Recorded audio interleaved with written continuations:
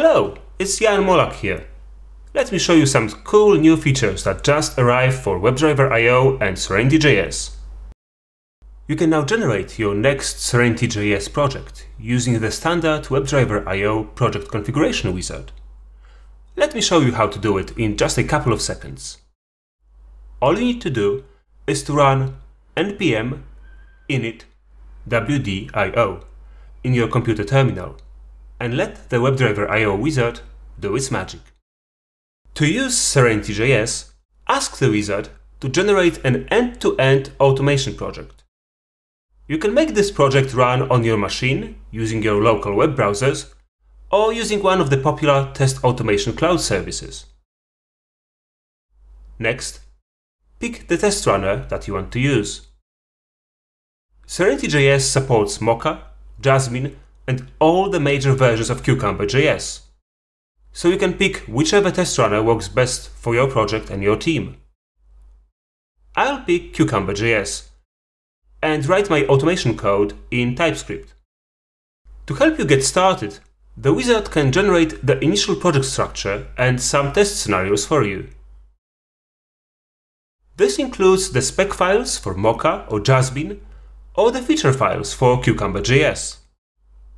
When using WebdriverIO with serenity.js, the wizard will also generate the initial structure for your serenity.js Screenplay Pattern library and produce code that demonstrates how to use serenity.js to perform interactions with a REST API and a web interface of a simple to-do list app.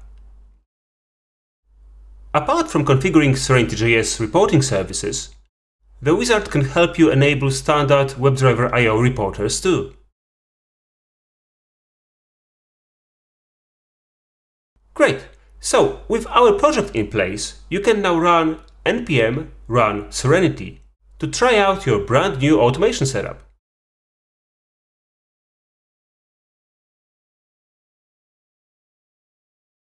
The command executes the newly generated test scenarios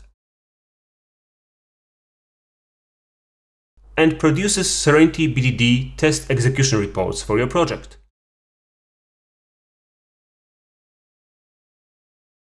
Okay, let me give you a quick tour of the reports.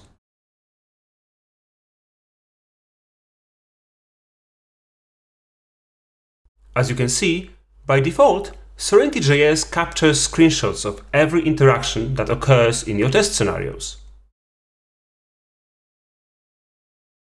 You can disable this behavior in your WebdriverIO configuration file for greater performance,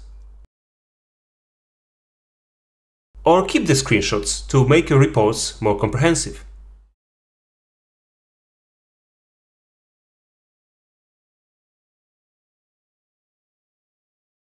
Okay, so let me now show you around the code.